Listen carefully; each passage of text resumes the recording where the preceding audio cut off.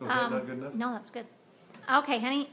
Question on The Bachelor. I want to go back to Sean. Any more questions? Sean for a minute, just because I know you like Sean. You think highly of him, right? I thought he was a decent guy. Yes. And you feel for him. I felt bad that it seemed like he was heartbroken at the end.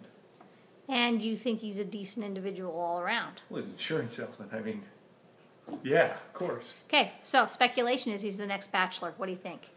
True? Not true? Really? Really?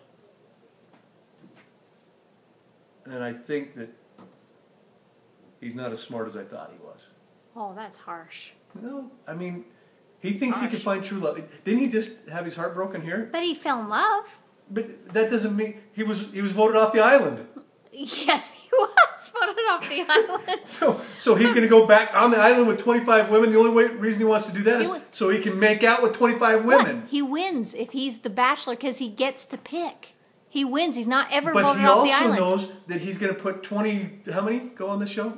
20-something, I don't know. 20 whatever, women. He's going to break their heart just like his heart was broken. Any guy with any decency would say, I don't want to do that to good women. No, to a good woman. I'm not going to do it. That's why this show is stupidly flawed. So you don't think he's going to do it because you think he's a good enough guy, he won't do that. If he has any brains in his head, he would not do it. But based on your knowledge of his character, what's your prediction what he will or will not do? Just viewing him, I say he doesn't. No. Okay. Because I think he's classy enough not to go on trash TV. Okay. Is that all you have to say about it? That's all I'm going to say.